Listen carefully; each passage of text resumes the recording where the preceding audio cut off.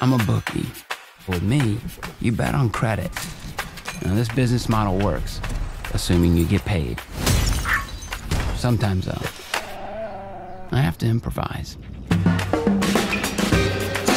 This time of year, funds are low, and I become a little more vulnerable. Is that John Zibikowski? I haven't seen you since high school. Hey. Are you friends with my mom? Look, kid, I'm gonna be honest with you. I have no idea if I told your mom that I was gonna watch it. I play baseball. I got a game if you want to come. How did I see it when nobody else did? You're gonna take bets on kids' games? Hey, tomorrow, Eagles, Spartans, who wins? Eagles easily. I saw an untapped market. Nick Spada had a birthday party last night. It was a sleepover and half the Bears team was there.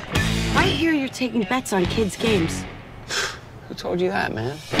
Business was good.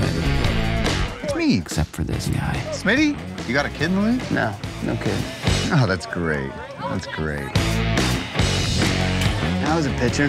I can give you some pointers. Seriously? First batter you face, I want you to throw it at him. Want me to hit a kid? That's why you wear helmets.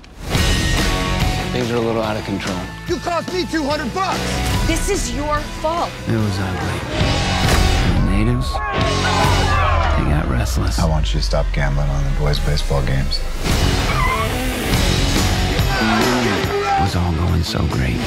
Maybe you should stop. It's not my fault that people in this town act like savages.